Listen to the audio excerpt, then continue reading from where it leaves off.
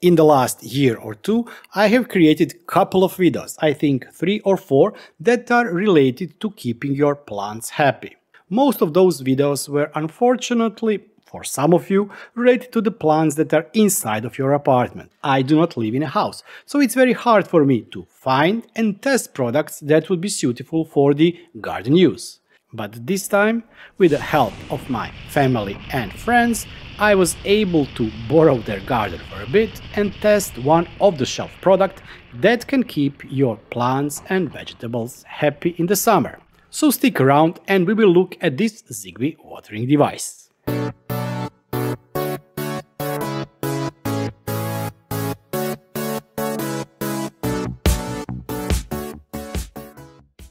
A lot of countries in the EU, but not just the EU, also in the northern hemisphere, where currently it is summer, are experiencing extreme droughts and of course extreme weather conditions, such as the heat waves.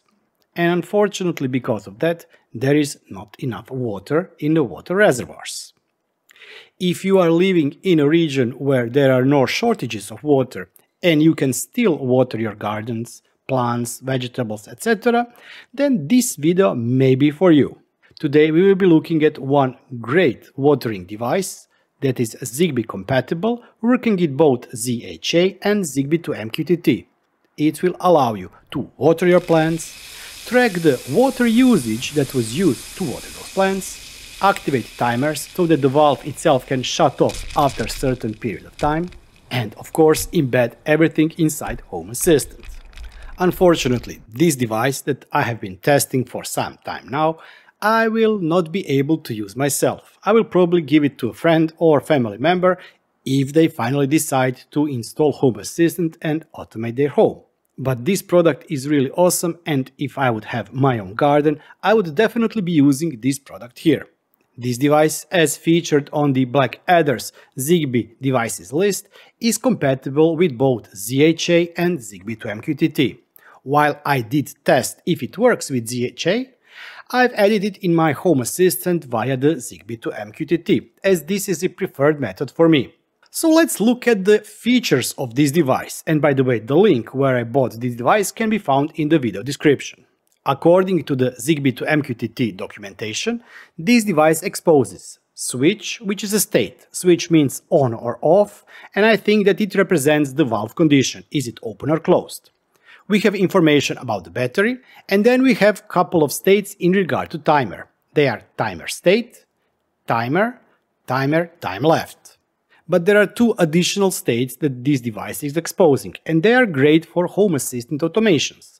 One is called last valve open duration, and as the name says, it is tracking in minutes how long was the valve itself open. But the second thing is called water consumed, and it is tracking how many liters of water have passed through this device, so it's also tracking the water usage. What are some of the things that you can do with those two states? First of all, in the combination with timer, and I myself wouldn't use timer here, I would prefer to use timer inside Home Assistant. What I could do is track how long the plant was in the last time it was watered for, in minutes. But also I can see and track how many liters have I consumed of water. That way it can help you track how many liters, also converted to the cost, how many euros, dollars, kunas or whatever you have spent on watering your lawn, plants or vegetable garden.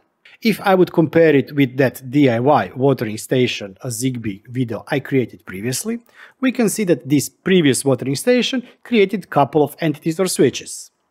It created 3 switches, and those 3 switches control 3 pumps. That way you can independently water 3 plants, but this is for plants inside pots. The motors themselves are very small. They're adequate for what I use them, and I use them each motor for one single plant. On the other hand, this smart irrigation system has exposed a couple of things, as we mentioned. First is the state. Is it on or off? This state represents if the valve is open or closed. Of course, there is information about the battery. We have ability to set the timer state. The timer state can be enabled, disabled or active. Disabled means that timer will not run. Enabled means that the timer will run, and active it means that timer is running. If we switch from off to on state, you can see that it changed from enabled to active, meaning that timer is running. You have slider here, or ability to change how long the timer will run for. This is the information about the timer time left. And here we have, as we mentioned previously, information of how many liters of water was consumed and what was the duration the last time the valve was open. Let's look what's inside the box. We have various adapters, the device itself, instructions, and there are also rubber O-rings if you need them for mounting. In order to activate the device, you need to open it and install two AA batteries, so AA batteries. The device itself will start the pairing process first time it is activated. You can check if it's working by pressing the button and it will toggle between green and red. Green meaning the water is flowing and red means the water has stopped. Mounting of the device is also very easy. Just make sure that you tighten everything up nicely. After you have tightened everything, just hook up the hose to the device itself. If the water is opened, you can use the button and test if the device itself is working, but also to track the state inside your home assistant. And then of course, it's all up to you how you will use this device. If you want, you can use the push button on the device itself to open or close the valve, but also feel free to use it inside your home assistant and create automations that would, for example, during the night water your plants. If you already have some kind of sensor that is tracking the humidity of the soil, you can match this sensor or use this sensor to trigger the water if it needs to be triggered for watering the plants. Of course, you can create some more advanced automations. One of the possible cases or one of the possible ways to control this watering device is to check your current forecast and see, for example, if in the next 24 hours there is a forecast for the rain or not, and also check the quantity of the rain expected. Don't forget that Home Assistant has internal plant integration. That plant integration allows you to pull the sensor information into the plant integration and then create some default states. This can definitely help you create some additional notifications or alerts when you need to water your plants. Would I recommend this device? Yeah, why not? It is a local only control device, no cloud is needed, using the Zigbee protocol, which also is a negative side because we all know that Zigbee has a limited range. So if the device itself cannot reach the rest of the Zigbee network, you will not be able to use it as a Zigbee connected device. Second thing, this device is watertight. I wouldn't call it waterproof, but you can, as far as I've seen and tested, leave it on the rain. The batteries and electronics are protected, which is also a plus side. Don't forget that you cannot keep a device like this or any similar device outside during the winter, because if water freezes, bye-bye, you will have to throw away this device, you cannot repair it.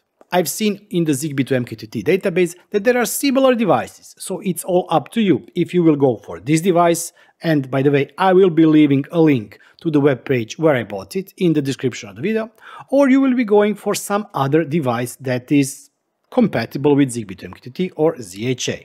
But as I said, I've tested this one, it works with ZHA, it works with Zigbee to MQTT out of box. If you do go for this device, I really do hope that you will enjoy it and that you will also be able to enjoy your garden much more than you are enjoying it right now. While we are here, check that you have already subscribed and that the bell button is on because you want to receive notifications in the future. There will be 2 giveaways. One giveaway will be for my YouTube channel members, who I really want to thank, and that's why I created special giveaway just for them. And the second giveaway will be for all subscribers of my YouTube channel. Why? Because I'm celebrating and I want to give something back to all of you who have supported me for the past 3 years. And while we are on the subject of YouTube channel members, I really would like to thank those wonderful people that have been supporting me, some of them longer than 2 years, and have become my YouTube channel members. Thank you all for all of your support. But also thanks to each and every one of you who has watched, liked or subscribed to my channel. If you too want to support the channel, you can do so by clicking the join button down below. If you have any kind of a comment or a question, you can always find me on the Discord server. But feel free to post a comment down in the comment section below. And I'll be seeing you next time. Until then, bye bye and have fun.